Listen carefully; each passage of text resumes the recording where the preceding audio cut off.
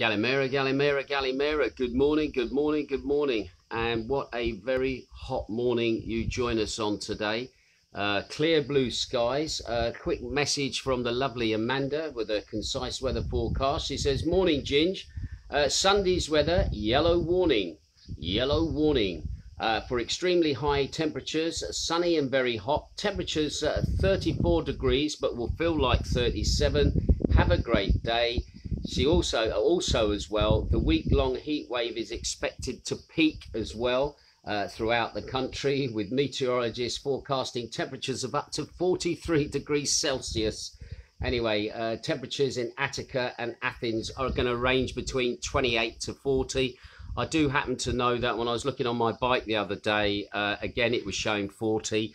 Just quickly, if people don't realise, when they give you a temperature for a day, that's normally what they reckon the average will be. So when they say it's going to be something like 34, it's probably going to be a lot higher than 34. But to be honest, yesterday, I do know it was like 40 on my bike. That's one of the reasons I didn't go out yesterday afternoon. I just stayed in the house. It was just too hot to go anywhere. Anyway, let's have a quick look at what we're expecting today in arrivals here on Zakynthos. Just before I do that, just to let you know, for all those people following Wiggy Winstanley at the moment, the ambassador for Wigan in Limassol, Cyprus, good RAF Reg gunner friend of mine. I just spoke to his wife within the last few minutes. He's still in the ICU at the moment. He's still in and out of consciousness. She is working, obviously, where she is. She goes to visit him when she can from work. But at the moment, she thanks everybody for all their well wishes and their good words and that for Wiggy. Hopefully, Wiggy will make a recovery. But anyway, everybody's rooting for you, mate. And once again, your wife is doing what she can, bless her. And again, thank you to Derek Cole and also Dennis Patrick Carroll over in Limassol, who again are also assisting as well and helping Wiggy on his way. Anyway, just have a look at the arrivals today. It's quite a busy day at the airport today. We've got 3 flights in from Germany. We've got 2 in from Amsterdam. We've got 1 flight in from Denmark, which is a little surprise. We have 3 flights in from Poland. We have 1 flight in from Israel. We have 1 flight in from Italy, 1 flight in from Lithuania, 1 flight in from Austria, and 1 flight in from Athens as well. So it looks like quite a busy day at the airport. Jane was down there yesterday evening meeting flights for EasyJet. And again, it seemed to be quiet at the airport, Jane said. Not throngs of people as what we would have in a normal season. But anyway, those flights, at least we know the Bristol flight came in and the British Airways flight came in. But the other British flight, we're not sure whether that actually arrived or not. Anyway, as for COVID in the last 24 hours, that thankfully is on a downward glide. 375 new infections reported across the country. That was down from 395 on the previous day. 4 new cases were identified after checks into the country. That unfortunately is up on the 0 from the previous day. And now, according to the national stats at the moment, there were 2 cases in Corfu, no cases in Kefalonia. And interestingly, we had 1 case reported here in Zakynthos on the national stats. Even though we've had 1 case reported, we've also been informed by the president of the Association of Hospital Workers that the ICU COVID clinic here in Zakynthos is actually empty. All right, there's no patients in either in the ICU or in the COVID ward. That is completely empty, so that is obviously a good sign. So that means at the moment, for the month of June, Zakynthos has had 7 cases of COVID on the island since then. When you consider that last month in May we had 44, and then in April we had 177, and in March we had 184, in February we had 70, and in January we had 30. Obviously, you can see it's been a downward spiral, so which is good, which is what we wanted to keep it. As for new deaths, interestingly, that has dropped, and that's been quite a drop actually across Greece. Reported to you 21 yesterday. Today, 12 new deaths reported across the country. That brings the death total now up to 12,646. Again, 96% of those people had underlying health problems or were over the age of 70. When it comes to the ICUs, ICU numbers are down across the country, not by much. 239 was what I said to you yesterday. Well, that's dropped down to 238.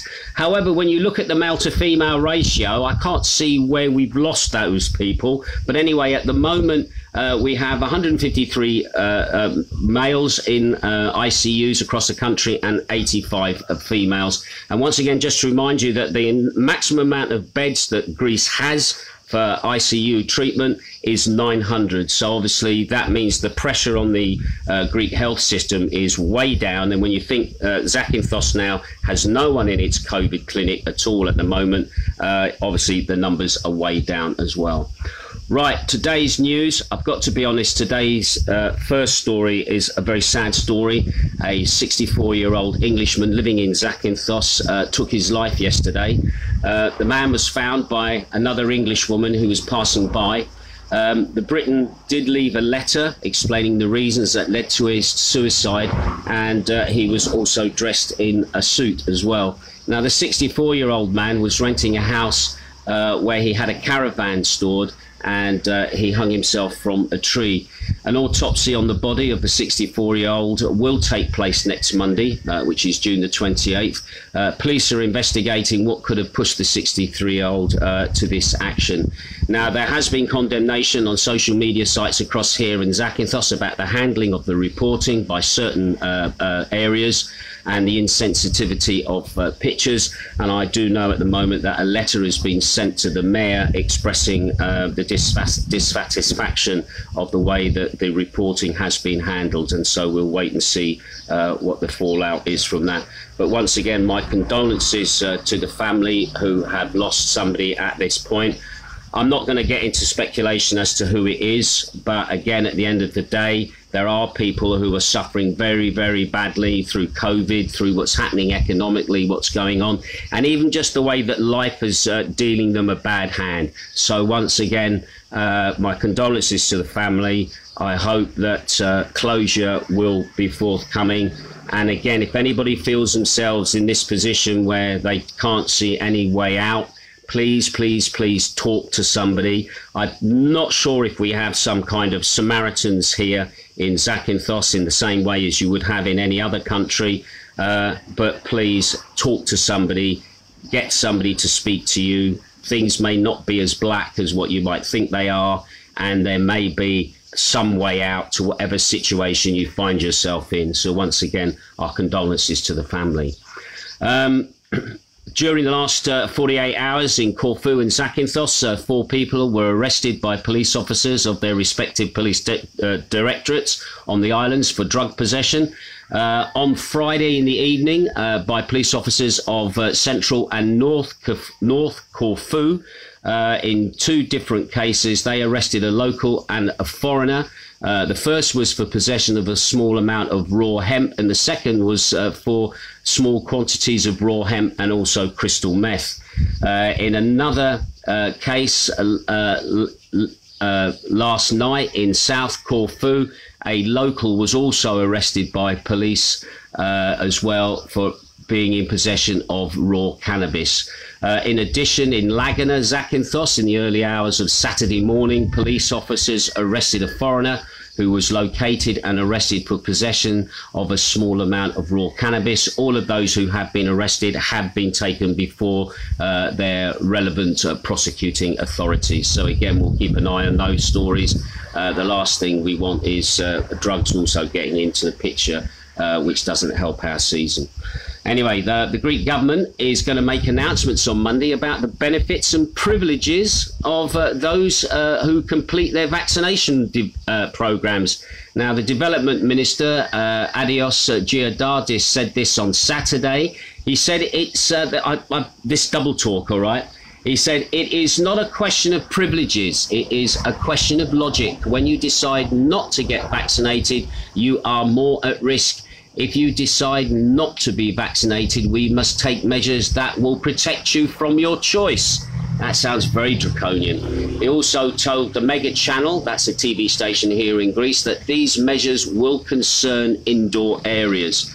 Anyway, the government wants to propose these benefits as incentives for more people to get vaccinated. So 1 minute you're saying they're not privileges, then you're saying that they're incentives. Listen, you just want us to get vaccinated. You've got this massive store of vaccine that you've gone and bought, you've gone and paid for, and you don't want to throw it away. You just want to make sure that people get vaccinated. And again, it's your choice, your decision whether you have the vaccination or not. I've never for once said don't have it. I leave that decision up to you to make your choice. I've made my choice. You're going to obviously make life difficult for me, and I will live with the consequences, and I will wait and see how it all plays out.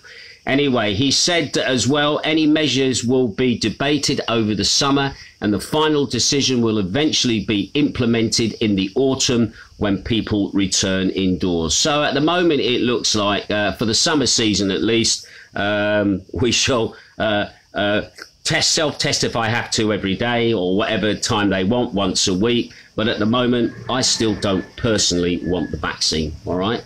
Anyway, expectations of a smooth July in the Greek tourism sector are giving way to fear due to growing concerns about the Delta variant of the coronavirus. Now, the extension of restrictive measures on British travel to Greece and the reluctance of Berlin and Paris to accept the adoption of the digital certificate as of the 1st of July, as Athens thought it was, has been of great concern to the country. Now, both the German Chancellor, Angela Merkel, and the French President, Emmanuel Macron, have expressed concern that Greece and other European Union countries are allowing entry of travellers who have been inoculated with Russian and Chinese vaccines that have not been approved by the EU. Now, in general, the Europeans' political tug of war with Britain, I like that. That's a nice phraseology, tug of war.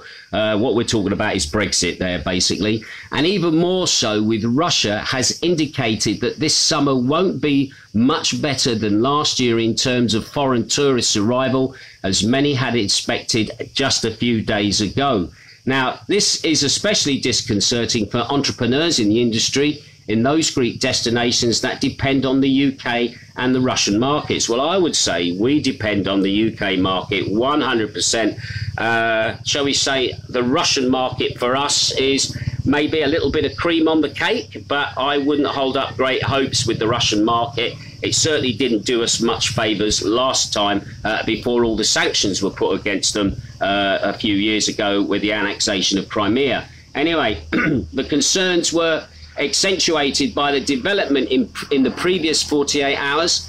First, London presented a revised list of destinations that British tourists can visit without having to be quarantined on their return, which, however, does not include Greece or its individual island destinations as they had hoped. What they're saying there is that Greece had not gone onto the green list, had hoped. We are still in the amber list. However, it looks like you can still come here, but you don't need to quarantine when you go back. It's a kind of a vagary that, again, people just want more. Either we're in green or we're not in green, or we're in amber. And even though we're in amber, it looks like you don't have to quarantine if you've had the vaccine. All right. That's basically the bottom line of it.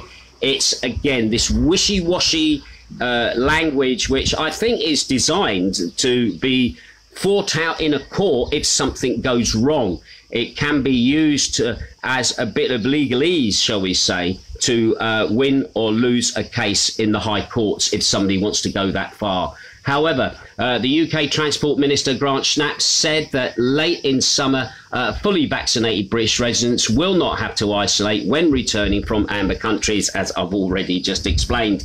Moreover, instead of a decision on the implementation of the digital vaccination certificate from the 1st of July, the European Council stated in its conclusion this week that the agreement reached on the EU COVID digital certificate and the revision of the 2 council recommendations on travel within the EU and unnecessary travel to the EU will facilitate safe cross-border travel.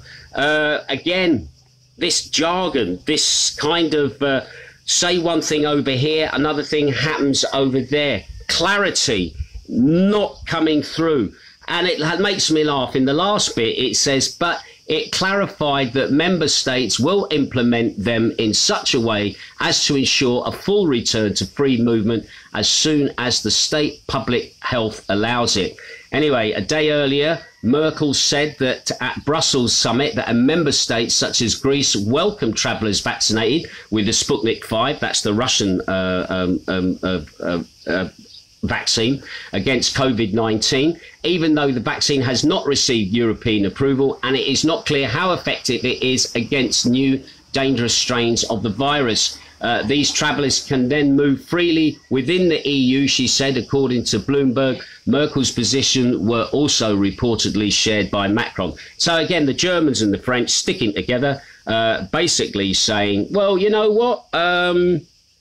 No, you're not coming. And even if we do present a digital passport, we're not going to recognise it.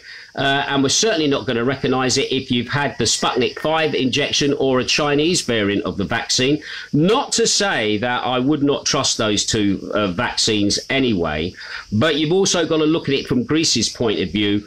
It's sold out to the Chinese in the way of doing business with the Piraeus port, so it is not going to affect its relations with China. Greece is doing a lot of work with China, but on the other token with Russia, despite all the saber rattling that's going on in the in the Western Mediterranean with Turkey and everything else, and also Russia's involvement with what's going on with the oil exploration, and also the extra pressure that Turkey is putting on Greece in the way of little incidents going on along that border, you've also got to feel, why does Greece still want to be dealing with Russia at the end of the day? And again, I think this is a global issue at the end of the day.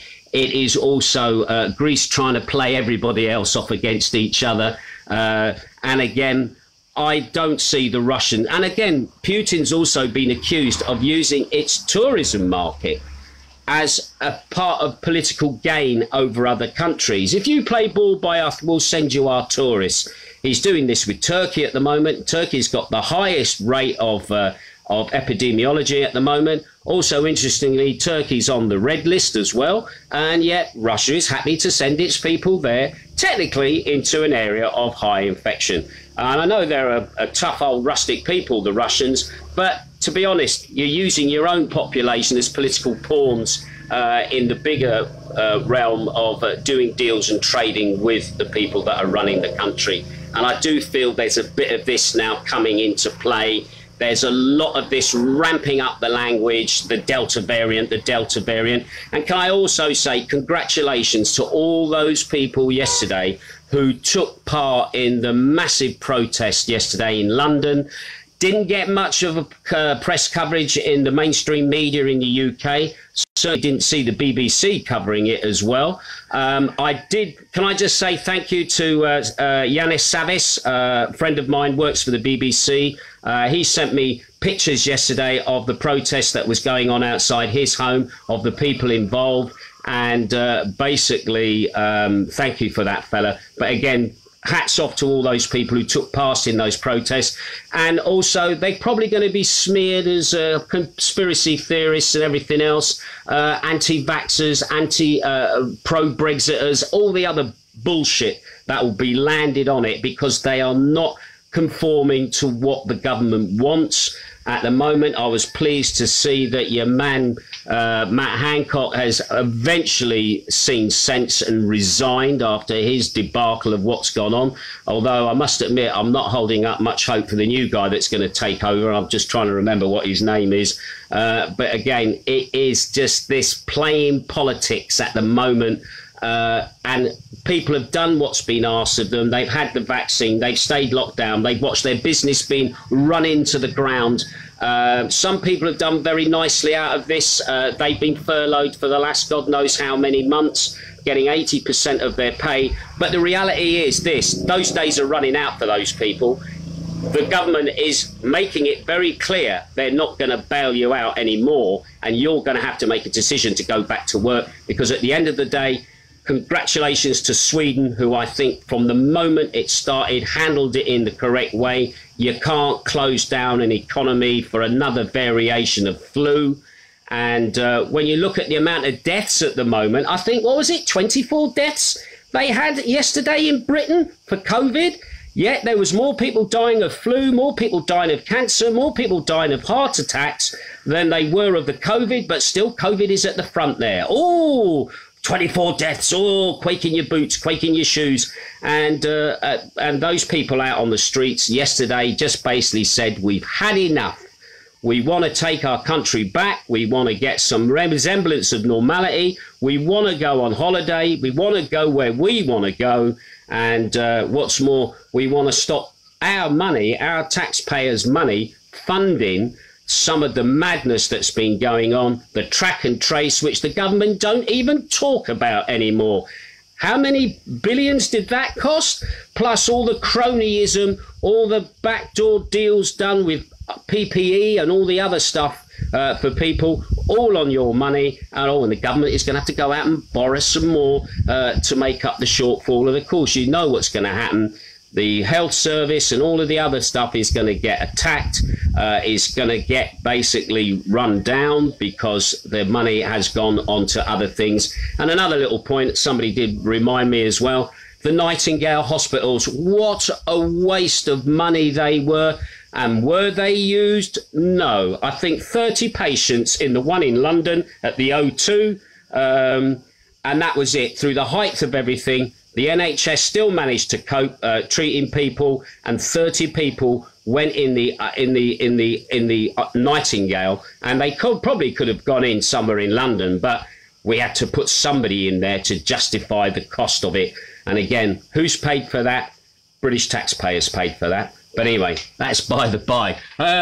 Going on to another story, again, in the face of criticism received by Greece from Germany and France over its lax entry policy for arrivals from non-European countries where the new Delta variant is proliferating. They're talking about the UK. Prime Minister Mr. Takis noted on Friday that the assessment of experts is that by the end of August, this mutation will predominantly will be the predominant one across Europe, and the answer to this is to speed up vaccinations. So, yeah, he's getting it in the neck from the French and the Germans, but he says more vaccinations will keep it at bay as far as he's concerned, because at the end of the day, he still wants to keep his economy turning and burning, and he understands that tourism is money at the end of the day. He said, my personal assessment, which I believe is shared by the majority of the European Council, is there is no need to impose additional restrictions on travel from countries where this mutation already exists and its spread is more pronounced. He told journalists at the end of the EU summit, there is an answer to the question of variants, and in particular to the Delta variants, and that is to speed up the evacuation process. Anyway, referring to reports in the Greece of criticism by Chancellor Angela Merkel over the acceptance of the Sputnik 5 vaccine, Mitsotakis dismissed them as journalistic exaggerations. I like that.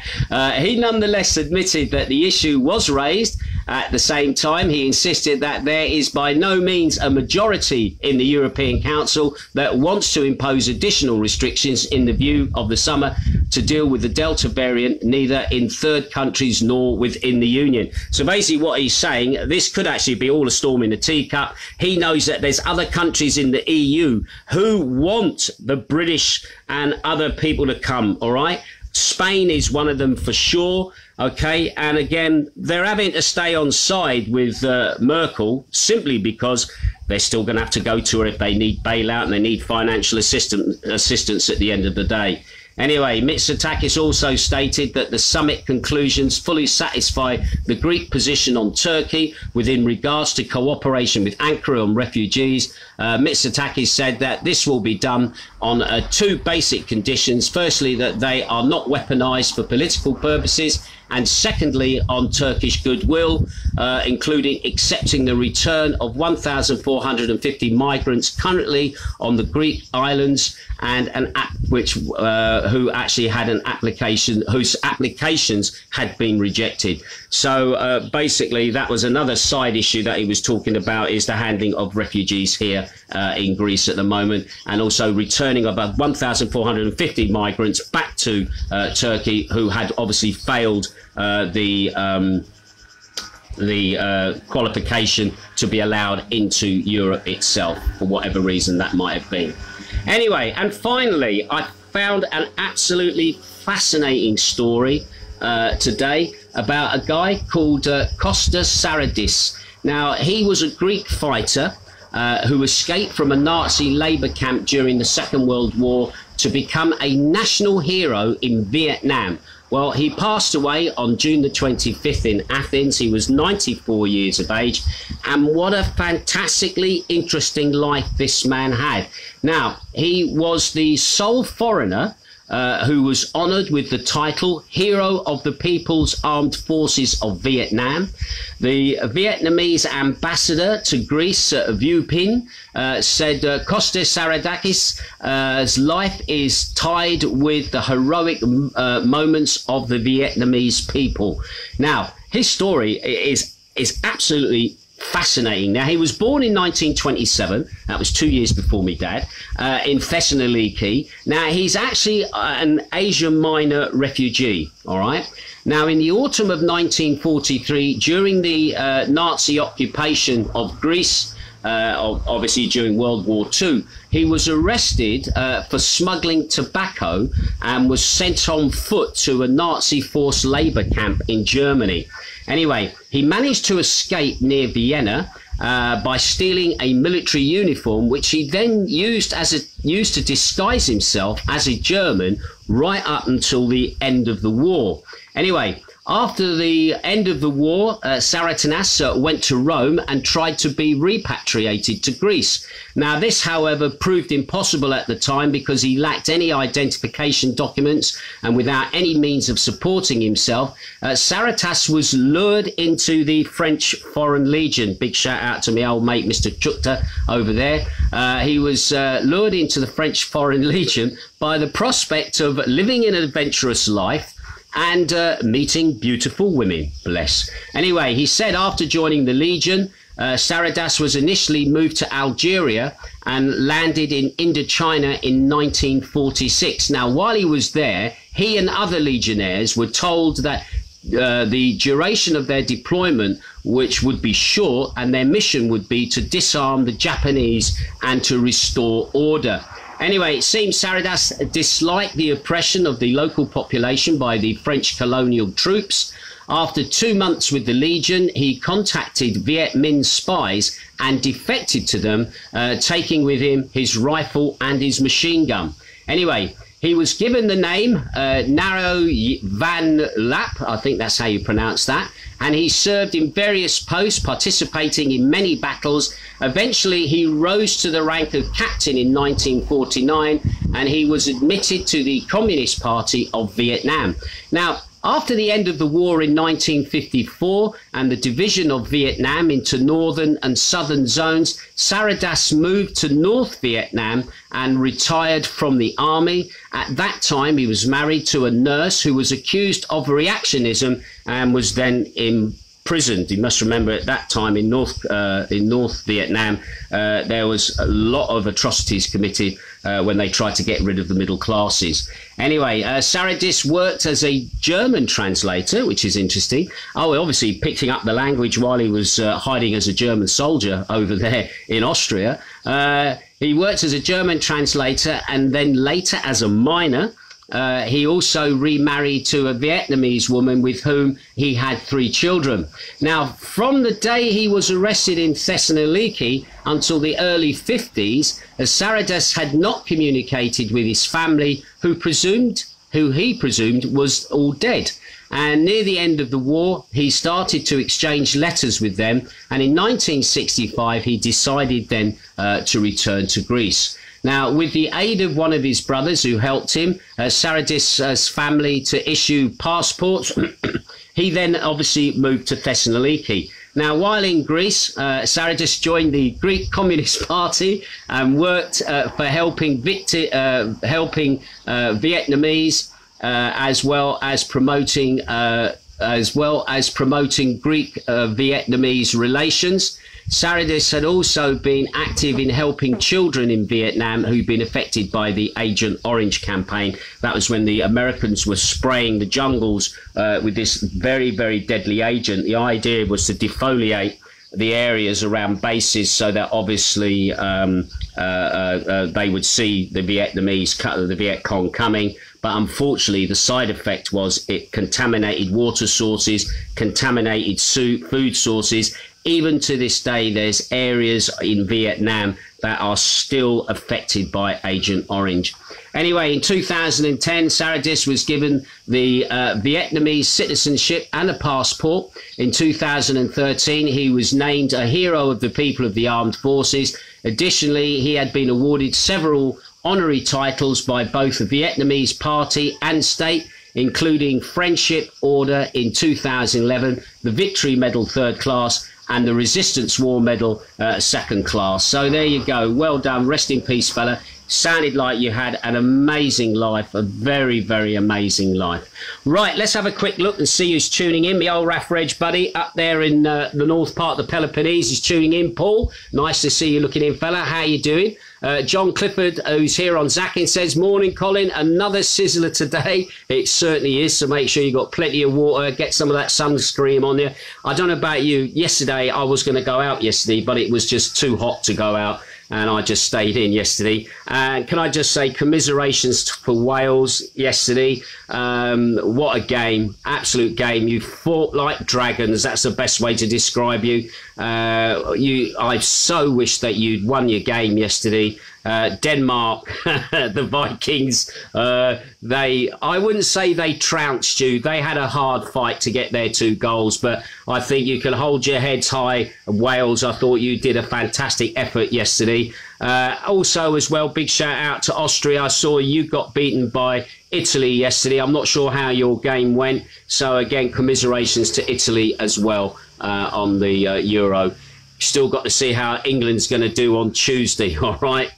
Julie Hammond is watching as well. Alan Park says, good morning, Ginge, and looking in. Cheers, my man. Nice to have you looking in. Dennis Patrick Carroll from Cyprus is tuning in as well. Nice to have you looking in as well, fella. Thanks for keeping me aware of what's happening with Wiggy. I do appreciate that. Steve Hinkling up there in Stoke-on-Trent is also tuning in. I'm not sure what the weather's like where you are in Stoke today. Brian Slinger also says, morning, Ginge, from a sunny Wharton in Lancashire. Oh, they've got the sun in Lancashire. I'm so pleased to see that. Denise Tinzel is watching. Barbara Telfer is watching as well. I can't see any other big comments at the moment. So and John Coop is watching as well. He's got a stall that sells records in Stamford. It does a market there. If you want to look for Northern Soul tunes or any classic heavy rock or heavy metal tunes, that's the man to go. Check out John Cope with his market stall in Stamford on Saturdays. Anyway, nice to have you looking in, fella.